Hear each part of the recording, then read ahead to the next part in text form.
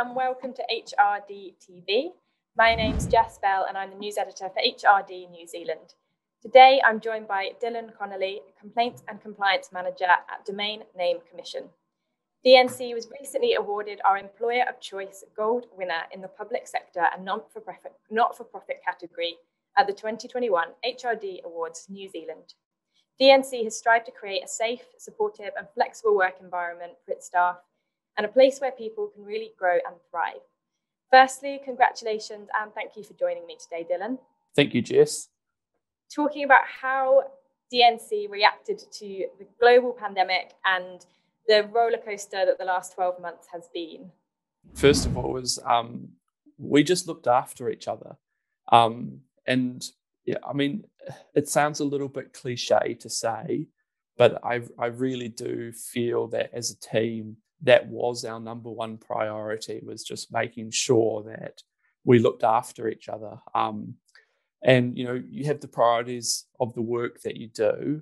However, we were giving each other calls, we were chatting offline.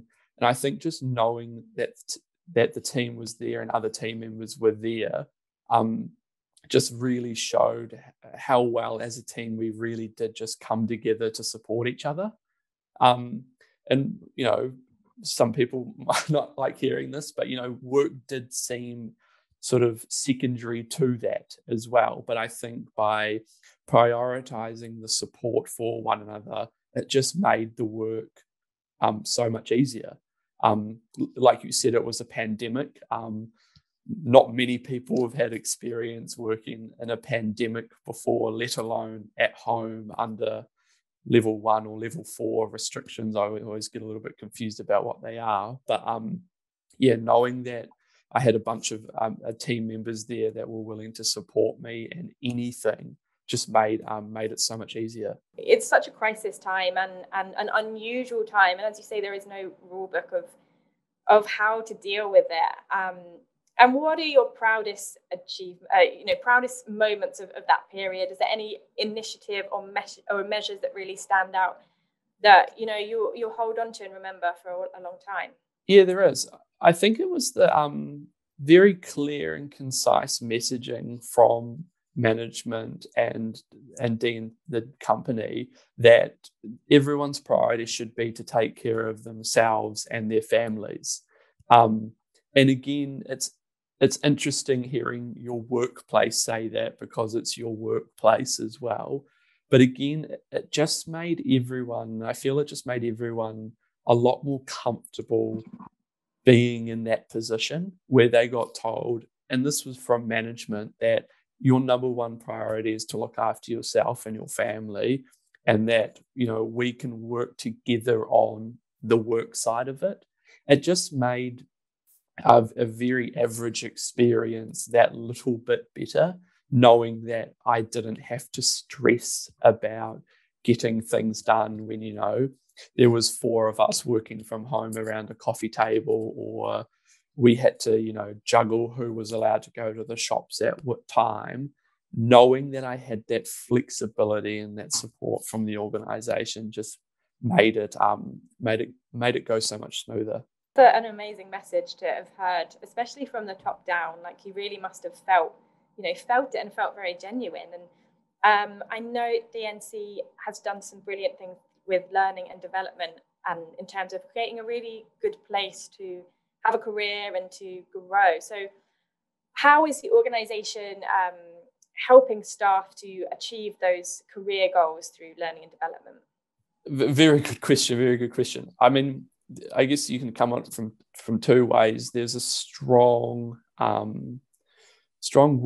work ethic and belief of the organisation of continuous improvement and continuous learning. And, the organisation really does support that, not only at a personal level in terms of my own or our own career goals and learning and development going forward, but also at a team level. So we do a number of activities as a team that really brings the team together from that learning and development point of view as well, whether or not that's buddying or pairing up on projects or actually doing courses or activities together to really foster and embed that in an organization.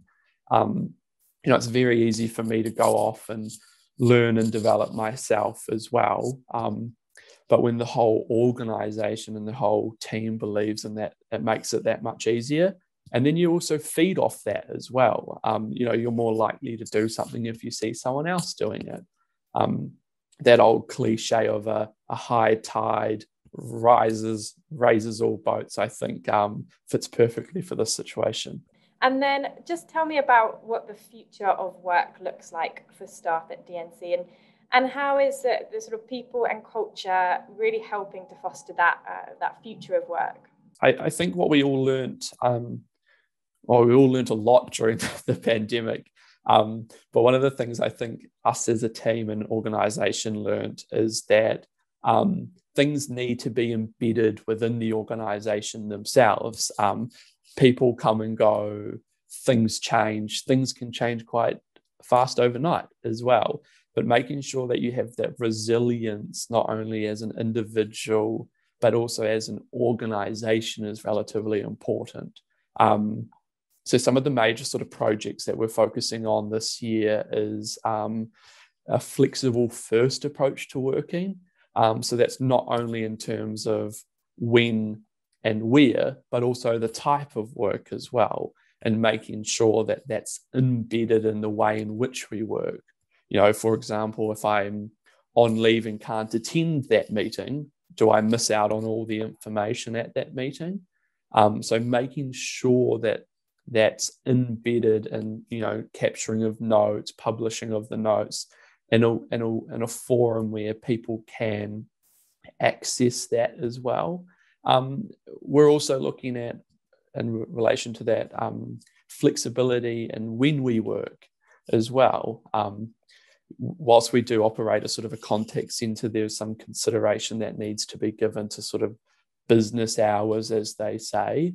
But looking at embedding that flexibility in things such as self-service and information for our customers and our clients to be able to access themselves rather than having to talk to someone or email someone is important for us as well. And that also has the mutual benefit of embedding that knowledge into the organization as well.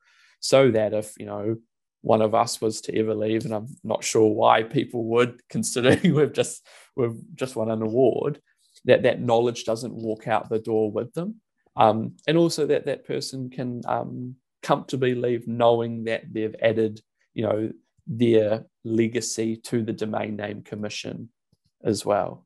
You have really come out stronger, as a result of the pandemic, and built a really good culture and a really strong team bonding through this crisis, and you guys are ready for whatever challenge lays ahead. So I just want to say a big thank you for joining me, and congratulations again on the award. Thank you, Jess. And everyone for watching, thank you very much. This has been HRD TV.